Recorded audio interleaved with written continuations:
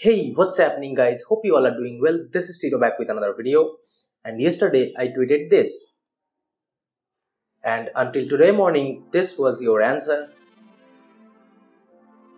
So in this video, let's flash the Bootleggers ROM and see how is the ROM. So without further any more delay, let's make it happen.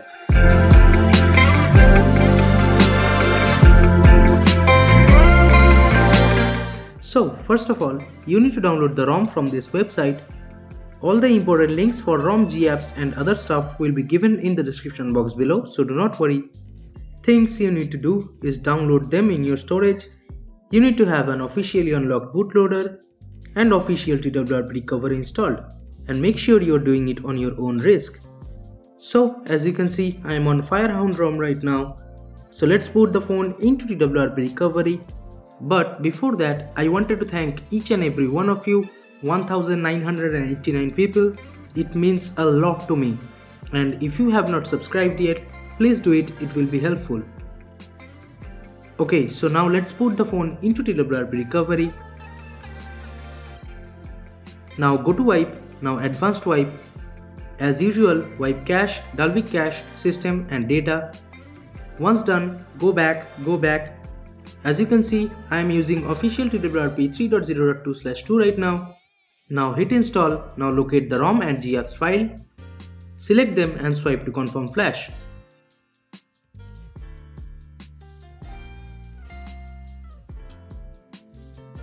Now hit reboot system and wait for a few moments. Here is the boot animation of this ROM. Pretty cool though. Note that first boot can take 4 to 5 minutes, so do not worry.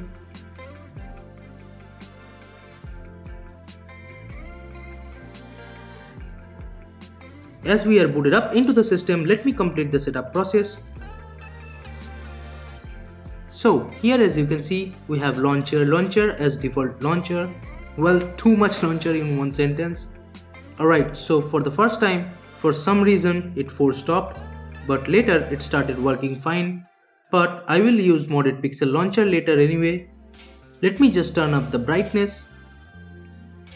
This is how the quick settings panel of this ROM looks like.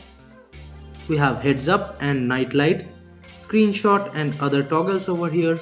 As you can see, these are the stock apps this ROM comes preloaded with, except UC browser. It's there because I am restoring Google app data backup. Here we have Shishu wallpaper app, which is some kind of Chinese wallpaper app, I guess. It has some cool wallpapers by the way. And this Mix app is a file explorer, I guess, with root access. Here is the settings of the stock launcher if you are into that. Now let's jump into the about section of this ROM. Here as you can see, running Android 8.1 Oreo, kernel version is Lineage OS, and still with January 5th 2018 security patch. Now let's go back. In gestures, we have double tap the power button to launch camera app option, but I won't enable it. Now go back, let's jump into display settings. From the UI style, you can change the device accent to light or dark as you like it, like this. Even the quick settings panel color changes.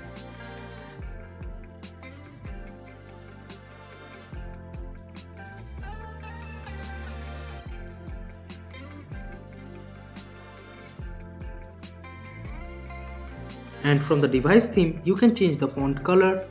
Like here is an example, it is set to French blue.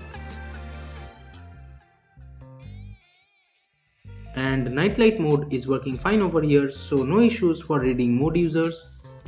And now let's go back and jump right into the bootleg dumpsters where all the customization options are. From here you can customize status bar, quick settings panel, hardware buttons, etc. I will show you one by one. When I tap on the status bar for the first time, the UI force stopped, but right after unlocking the phone it started working fine. In here we have option to turn on 4G icon, network traffic monitor and other status bar icons. I will turn on the headset icon from here. Here we have a bootlegger logo if you want that. And you can change the logo style from here, I guess. So now let's go back and jump right into quick settings. From here you can customize the quick toggle, column and row numbers, enable quick pull down and smart pull down. And you can even set a header image like this, as you can see, but I'm gonna leave it disabled. So next up is hardware buttons. From here, of course, you can customize volume buttons and home, menu and back capacitive buttons to do different tasks. Now let's jump into the next one, which is navigation bar customization. This is how the on-screen buttons looks like. You can customize its height and width if you want to.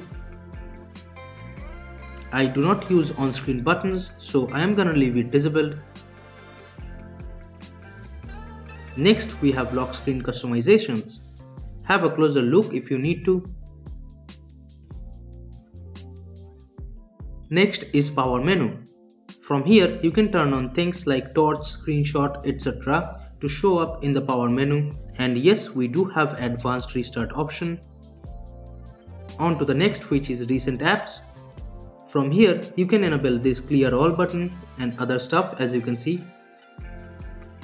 Next is notification.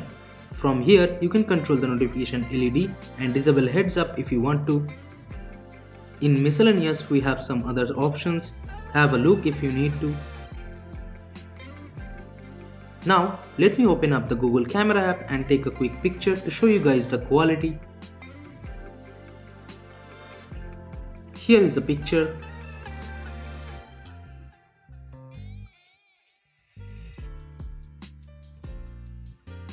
Now let's place a call via Geo4G VoLTE and see how it works. Welcome to Geo Bangla Chono. Active Hindi के लिए दो दबाएं to continue in English. And yes, as you can see, it works fine. Here we have the end-to-end Geekbench scores for this ROM. I love this VoLTE logo on the status bar. And this is how the clock looks like on the lock screen, and all over the UI the font is a little bit taller. You will either like it or hate it. There is a thing I do not like in this ROM. I'll talk about that later, but before that, here is an example of the instant face unlock working in this ROM. But the thing I do not like here at all is there is no double tap to sleep option on the status bar or even on the lock screen. So you have to hit the power button every time or lower the sleep time to lock the device. Here is a test to show you guys the RAM management of this ROM. Well, everything like Wi-Fi, data, VoLTE, camera, FPC fingerprint scanner, torch, etc. works super fine here. And the performance is pretty good too. I'll talk about the battery life later today on Twitter, so do follow me there from the description of this video. And the wallpaper I am using here is from Pixie Wall app. As you can see, all the apps were running in the background. In my opinion, the RAM management is pretty good here, at least much better than MIUI. So that wraps up this video guys. Thank you so much for watching. Hit the big thumbs up button if you like this video, and we are about to hit 2000 subscribers. So huge thanks to you guys. So make it happen. Just subscribe to the channel if you like my work. Thank you so much for watching. This has been Tito signing off. I'll see you in the next one. Bye bye now.